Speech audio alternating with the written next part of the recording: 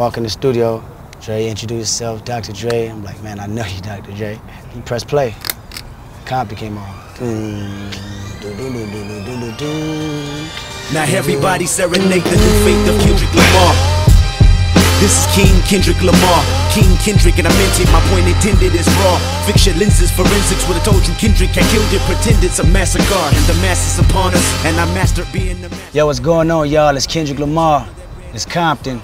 It's TDE, right here. Spot why Kendrick's performing, and if they take everything, no, I remember that shit sounding so loud. Like, to this day, it hasn't been not one studio session that can match a Dr. Dre studio session. It felt like it was my time. He was like, you got something to this? Like, I definitely do. You know, the hook was already there, so I just need to come with some raw raps. That song's about my city, so from knowing where I was at 5, 6 years ago in Compton to being with somebody that birthed Compton gangsta rap, I knew I could draw from all type of emotions in that studio session. California Love video shoot, Tupac and Dre. My pops seen them first. They was coming from the Compton swap meet, and they was in Bentleys, you know, driving down, and he spotted them.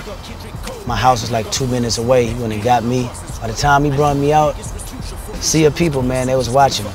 You know, Pac was right there. He was in the passenger seat. Dre was driving. A whole lot of police escorts. Pac yelling at the police, making sure they don't scratch the front of his car. I didn't know back then I was gonna be around. I wanted to play basketball like every other kid, wanted to be like Jordan. But now that I'm here, I think that very moment always played back in my memory some way, somehow. And through design, it led up to me being an artist and being a rapper. I was influenced out there, and I'm sure a lot of them other kids was influenced out there. Not to just be a rapper, but, you know, some of them may became doctors, or, you know, lawyers, or whatever, you know, feel is success for them. You know, they got inspired that day by seeing somebody they knew on TV in their neighborhood. My main inspiration, and mind you, I come from a background where we played music, you know, every day. My parents partied.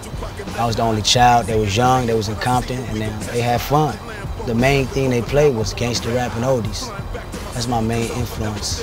Anything on the West Coast, from DJ Quick, Easy to Dre, to the Dog Pound, Tupac, going back, you know, to the oldies. It could flip all the way to the Isley Brothers, Temptations, Luther Vandross, Marvin Gaye.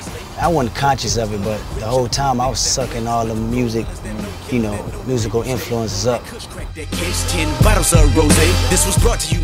Musician involves an instrument. Consider my voice as an instrument, you know, different tones and different melodies. Artist is somebody who can actually create and structure things and have a mental note on what type of colors, you know, is drawn from this song while I'm writing it, you know, in order to paint that picture like I want to.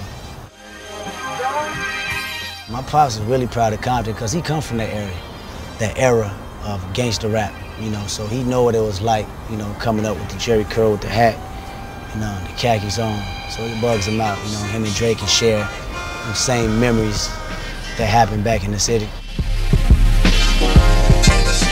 It just trips him out, you know, to know this is somebody that him, my uncles and older cousins listen to years later, 20 years later, I'm in the studio with him.